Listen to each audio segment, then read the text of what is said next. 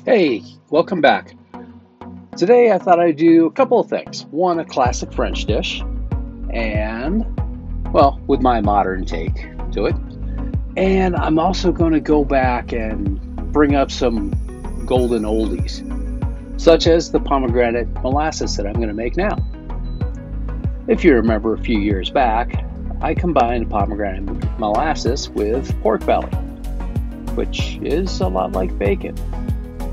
Okay, so 16 ounces of pomegranate juice, 4 ounces of honey, juice of 1 lemon, and this time I'm going to add in a little bit of spice. I'm going to throw in some cinnamon, star anise, and some black pepper. Oh, you did see the salt that I put in, right?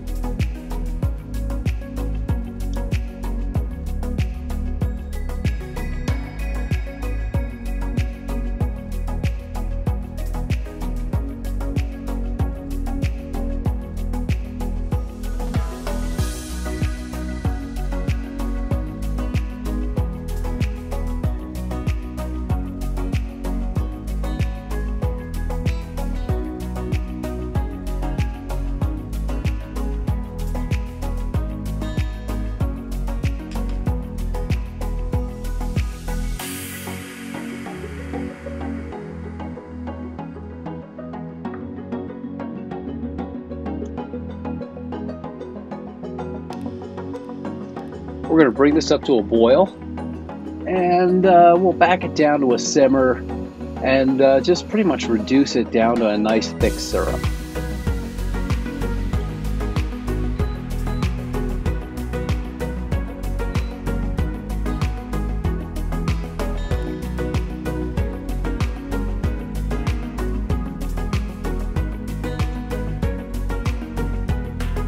There we go. Nice thickness. We're going to strain this out and we'll get on to the lentils.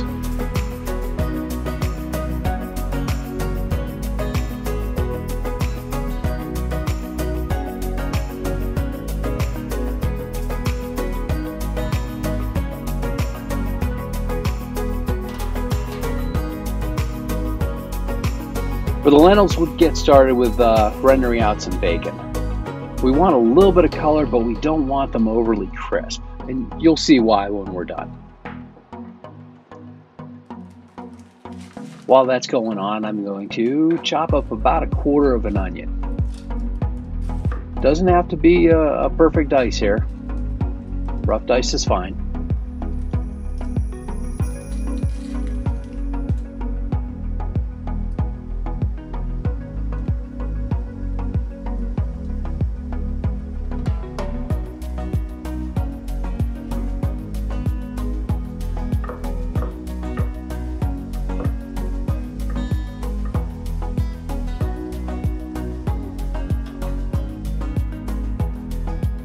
There, that looks good.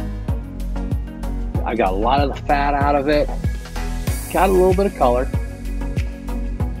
Now it's time to add that onion. And we're also going to add 1 clove of garlic.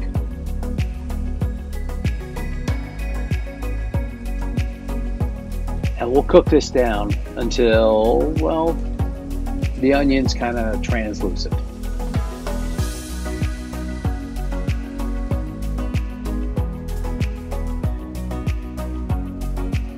There, just like that. Let's add in our lentils. I've got 2 cups of lentils. I want to stir that bacon fat into the lentils themselves, and then we'll get started adding some liquid. I'm going to go with chicken stock. Now I'm going to do things a little bit differently here, and the main reason why is because I want to use as little of the liquid as I can, because I don't want to have to strain this out.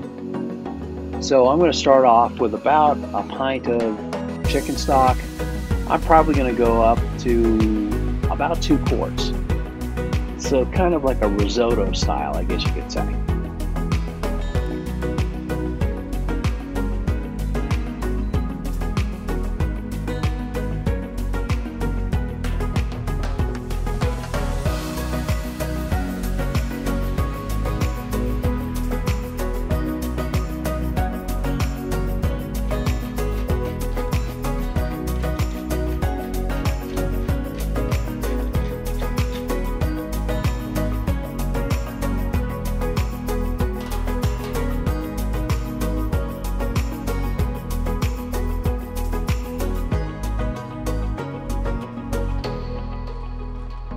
There we go. That's exactly what I'm looking for.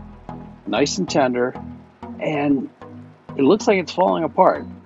Now, some of you lentil enthusiasts are going to say, yeah, well, you did it wrong. Well, not if I'm going to puree it like this. Now let's add a little cream and a little bit of butter, and we'll continue puree.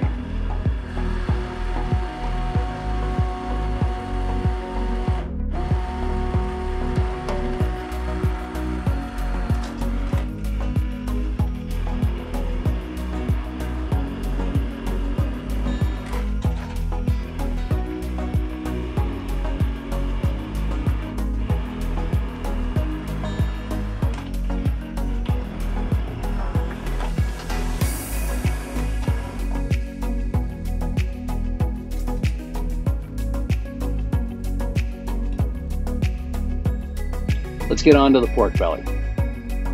So pork belly, you want to braise it first before you saute it or fry it or whatever you want to do with it. So this has been braised off in beer, ancho chilies, cumin, coriander, ginger, and garlic.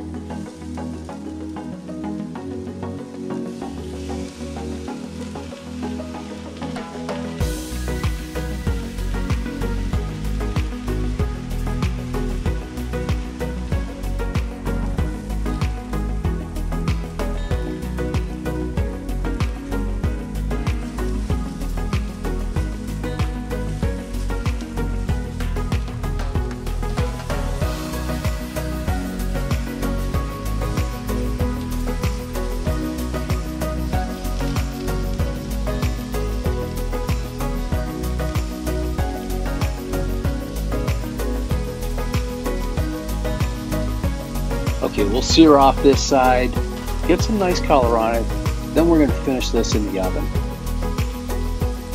Then we'll get on with the scallops.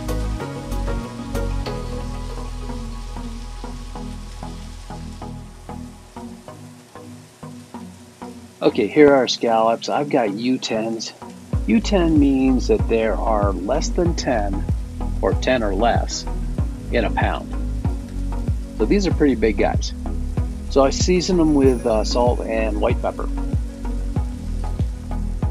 Give them a flip. Oh, that's beautiful.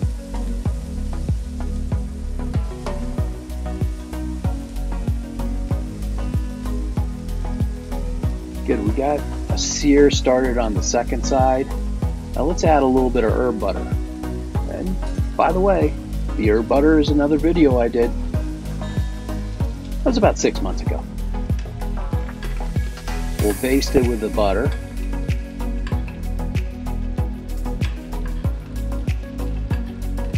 Now these guys are almost done. You don't want to overcook your scallops. You want them nice and tender. Now let's go back to the pork belly. Came out of the oven. A little bit too much fat in there for me. We're gonna just mop it up just a bit. And next, we're going to start adding the pomegranate molasses to it.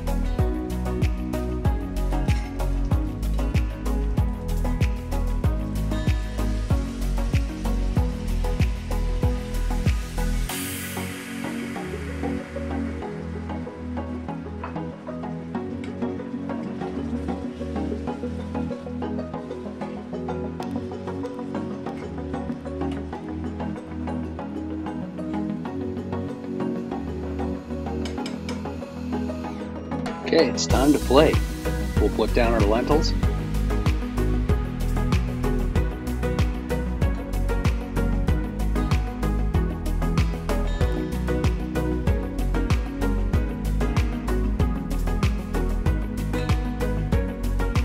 Next, the pork belly.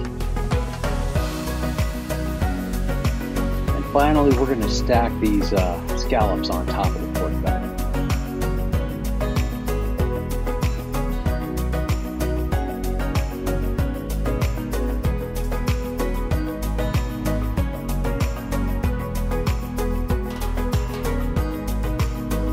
Now, don't forget that butter. That butter's got a lot of flavor in it.